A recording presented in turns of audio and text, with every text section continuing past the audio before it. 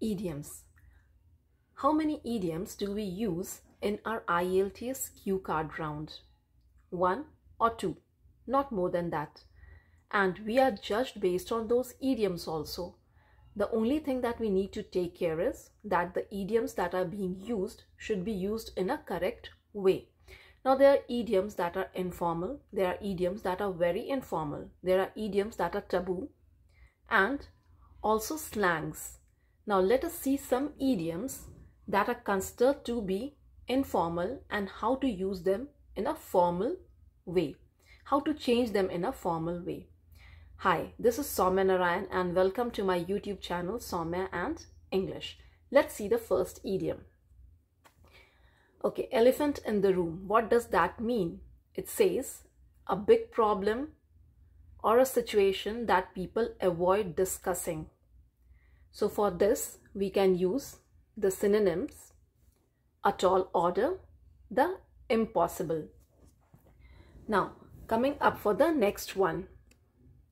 As mad as a hatter, which means a person who is completely insane or crazy. For this, we can use ludicrous, ridiculous. Next, back to square one, to reach a position or place from where we had started without any progress. For this, we can use the synonyms: start from scratch, make a fresh start, wipe the slate clean. Next one, get someone's goat, to make someone very irritated, upset. For this, we can use to try someone's patience, drive someone to distraction, get on someone's nerve. Go bananas, to become extremely angry or excited. For this, we can use the synonyms: lose your temper, get carried away. Next, a hot potato. What does this say?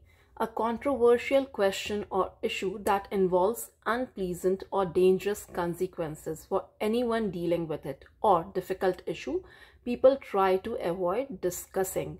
For this, we can use the synonyms: sensitive matter, complex situation, delicate problem. What's next? Best thing since sliced bread. Now, what does this mean? It means to be an excellent person or thing. For this, we can use the synonyms: the sublime, a feast for the eyes or ears, phenomenon. The next one, bite the bullet.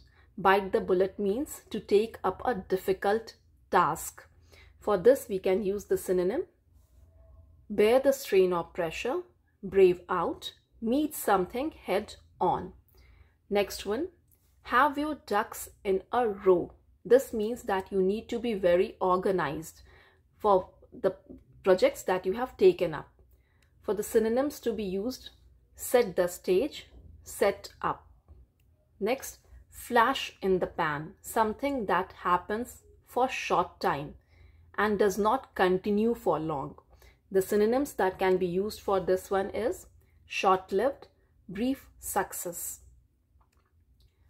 Okay, for today, this much. If you like the video, please like it, share it, and subscribe it.